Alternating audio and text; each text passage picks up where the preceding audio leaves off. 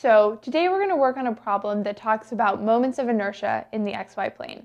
The full problem is written in the description below the video. So we're asked to consider a thin circular plate of radius a that lies in the xy plane and is centered at the origin. So the plate has variable area density, kr, where k is greater than 0 and r is the distance from the origin. And we're asked to find the moment of inertia of the plate about the z-axis. So you can kind of think of a dinner plate and it's spinning like that. So let's recall how to find moment of inertia in the xy plane.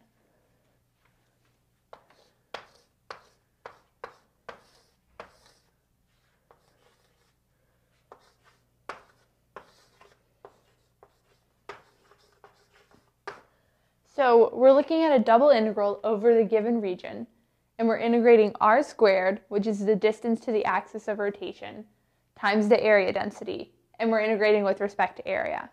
So for this problem, I'm actually going to integrate in polar coordinates instead of in Cartesian because I have a circle, r and theta are pretty easy to think of.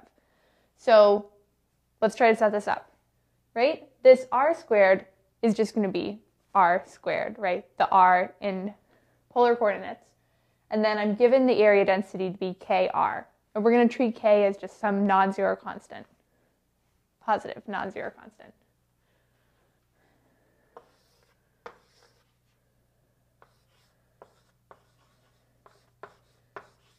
So I have the double integral of r squared times kr, so kr cubed.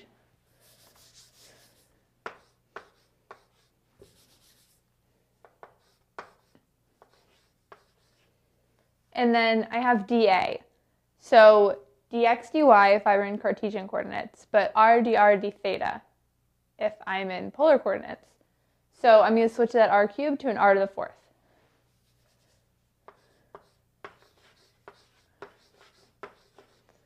So now I just need to set up some bounds of integration. Well, in the problem description, I'm given that the circle has a radius of a, so I'm going to integrate r from 0 to that a.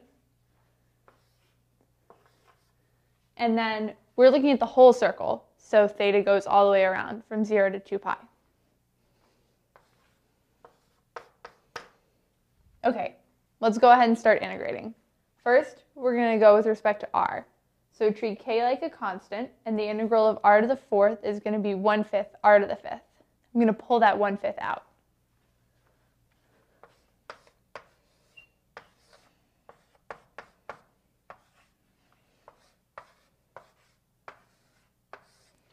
And then I want to evaluate this from r equals 0 to r equals a.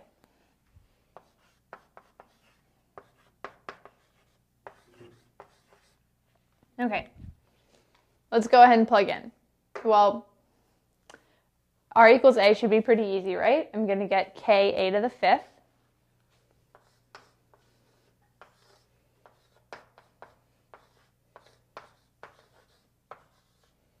And then when I plug in r equals 0, I'm going to get 0.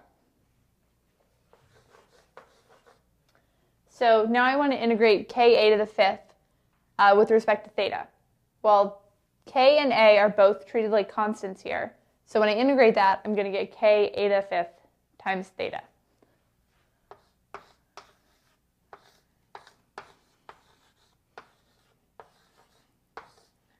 And then I'm going to evaluate that from theta equals 0 to theta equals 2 pi.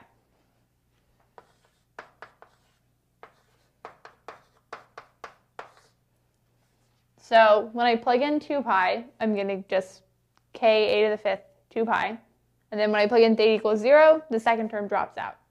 So let's write this out.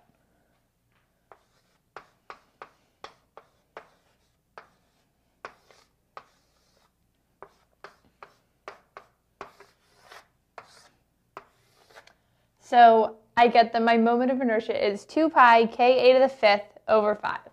And then if I was doing a specific problem, I would just have real numbers for k and a. But since we're not giving anything other than variables, this is our answer.